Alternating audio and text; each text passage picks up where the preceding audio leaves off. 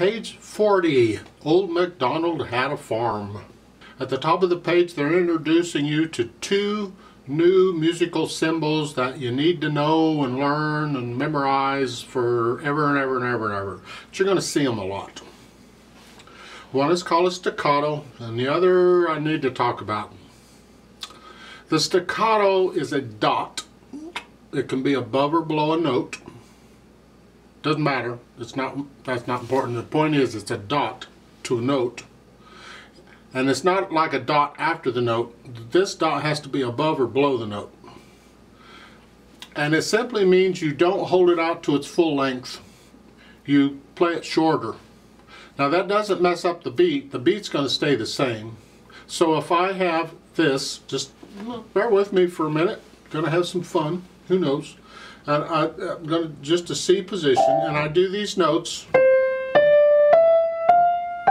You already know that's legato. It's connected, legato. You know that.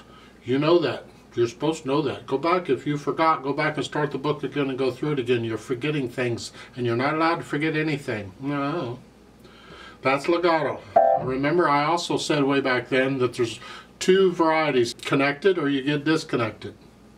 Disconnected is staccato. So you get legato or you get staccato. Take your pick. Staccato is where they're not connected. They could be really short staccatos.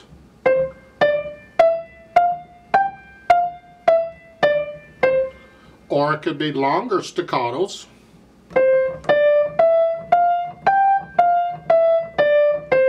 Or anywhere in between. It depends on what the music needs. It's called interpreting the music. You'll have to decide on a lot of these on how long your staccato is going to be. In the videos I usually tell you, and most of the time it'll be short. We'll just short staccatos. You see the staccato dots all over everywhere? Okay. Then the other one I need to talk about. There's a lot of misunderstanding and disagreement on this, including me. But you might be reading something about it or talking to somebody about it, and they might have other ideas, and I need you to understand there's some variety going on with this line. Call it tenuto mark, and that's fine. There's no problem with what it's called. It's called a tenuto mark. How it's done is the problem. A long time ago, a couple hundred years ago and before, the tenuto mark was considered an accent. An accent is where you play the note a little louder than normal on piano. Now, the piano can't do a true accent. I won't get into that again. But the point is, you just play the note a little louder than normal. That's an accent. And this tenuto mark indicated that back then. Then as music evolved, the accent sign changed. And there are multiple accent signs. So this tenuto mark kind of evolved more into less of an accent and more of a linger, or just hold on to the note its full value, and if possible just a hair longer. You linger on that note. Well, the act of lingering tends to put more stress on the note. You don't have to play it any louder. It's just you put more stress on the note. It's because there's sort of a difference between an accent and stress. Yeah. An accent, you play a little louder. A stress, you're stressing it just a hair. It's more like a felt thing, a natural accent, if you will. So tenuto mark, they might consider that a stress mark in the sense of you're lingering on the note. You're not necessarily playing it louder. And I'll talk more about that a little later when we get into this piece. Now, speaking of the piece, let's talk about it. Let's look it over, make sure we got everything. Grand staff, naturally, there's always going to be a grand staff, so I'm not really going to be pointing that out anymore. Just know it's a grand staff. Treble and bass clef, I still need to point that out because it won't always be a treble and bass clef. It could change. So make sure you check the clef signs and treble and bass clef. Time signatures, common time, the C's for common. 4/4 time, same difference. And we got quarter notes and dotted half notes and eighth notes. Look at the eighth notes in the third line down on Old MacDonald. You think, what is going on there? We'll get there. And the last line of this piece is at the top of page 41, because again it goes up there. Doesn't matter where the line is, you just keep playing until the piece is over. And the piece is over at that thin and thick bar line, you see, because that's the symbol for the end of a piece. Yeah. Now, again, both hands are involved, but we're just playing one hand at a time, so I'm going to talk about both hands. And we want to make sure we have the notes. Now, I'm assuming by now you know the names of these notes. If you don't, please drill yourself on it. You've got to learn the names of these notes. This should be instant. You don't have time to figure them out. So we're starting with right hand on thumb on middle C here. And the left hand, when it comes in, it's a fourth finger on a G here, which put it here, which you're in middle C position again. And I know they give you a chart telling you where to put your hands. You won't always have those charts. I don't even like them. I need you to look at the music and figure out where the hands go based on looking at the music, because that's what you do forever. I mean, you always do that way. Now remember, common timer 4/4 time, there's 4 counts in a measure or a bar, same difference. And we're counting quarter notes. So, okay, here, quarter note gets count. 1, 2, 3, 4. 1, 2, 3, 4. 1, 2, 3. Remember the dotted half note's the same as 3 quarter notes. Just memorize that. Doesn't matter what the time signature is. It's always the same as 3 quarter notes. Then second line at the end you got eighth notes. So it's 1 and 2 and. However, let's go down to the third line where we got lots of eighth notes. Oh goody. So we're here, 1 and 2, and I typically put the ands in before and after I need them. I don't wait until I need them to put them in. I'm getting my mental positioning, thoughts, whatever the word is, ready before I get to the eighth notes. So I would go 1 and 2 and 3 and 4 and 1 and 2 and 3 and 4 and. Now these, what's going on here? Okay, the right hand, they want second finger on C here. They want you to come down 1, and they want the left hand second finger on the same note here. Well, isn't that fun?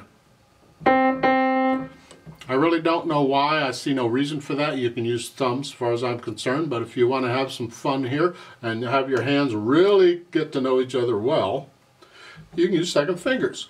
And the eighth notes, even though they're in each staff, they can beam them together like they're doing here. So the first 2 eighth notes in that third measure on the third line, they're beamed together, but each note is in a different staff. They do that sometimes. Doesn't affect how you play it. It's still a 1 and 2 and thing. It's just now we're using the different hands on which note. So it's 1 and 2 and 3 and 4 and 1 and 2 and 3 and 4 and. And that's how that works. Then at the top of page 41 you go back to using thumb. So you the left hand then comes back down where it goes. If you're using second finger, you could actually use any finger. It's just the hands. When the hands get together in each other way, generally one hand will go under and one hand will go above. Like here, one hand above, I could use third finger.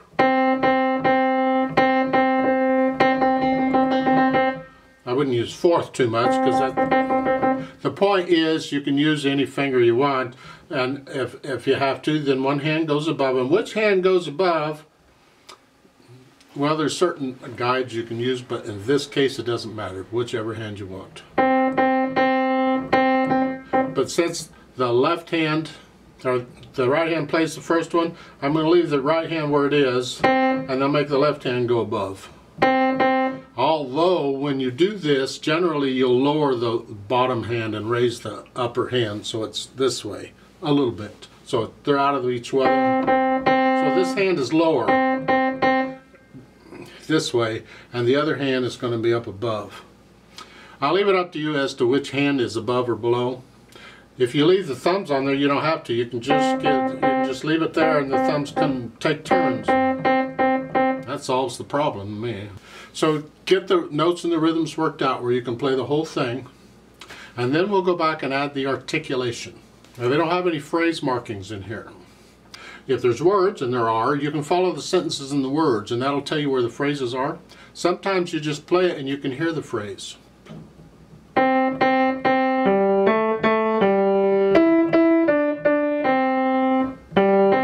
Right there, that's a phrase. It's like all the way to the dotted half notes, one phrase, and then the quarter note starts a new phrase.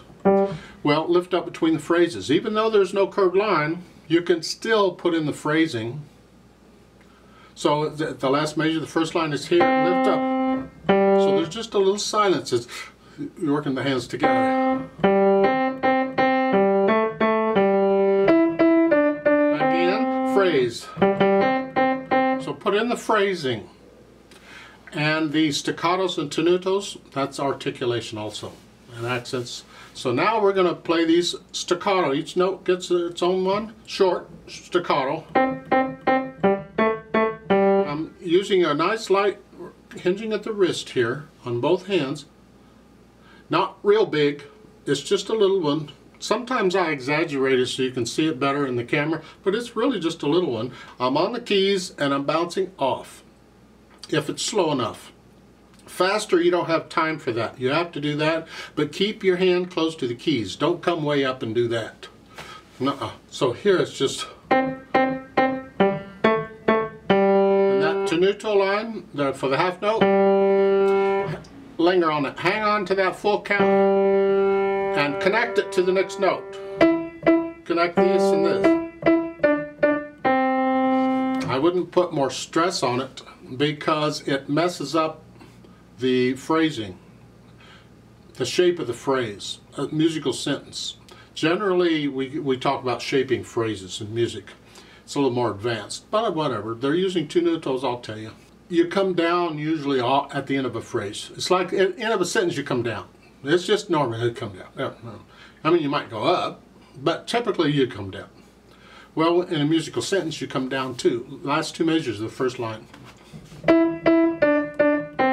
So that would come down with a C. I wouldn't go... I didn't play the last note louder than that, but that would be an accent if I did that.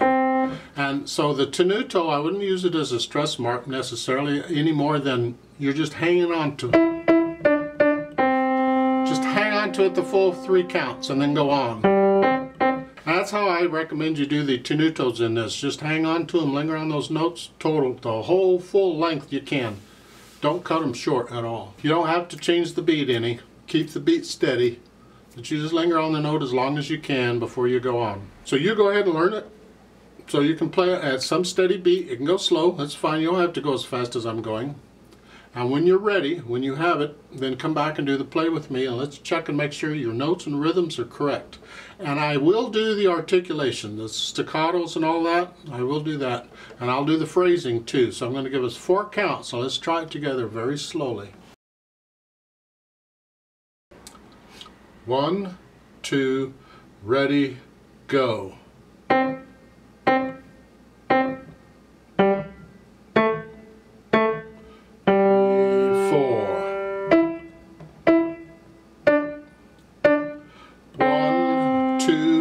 3.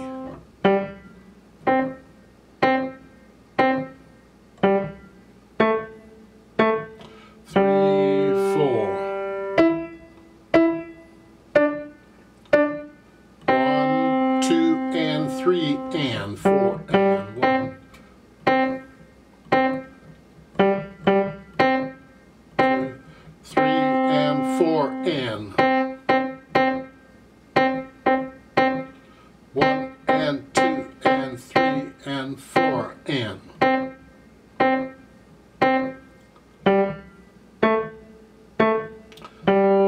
4 and 1, 2, 3, 4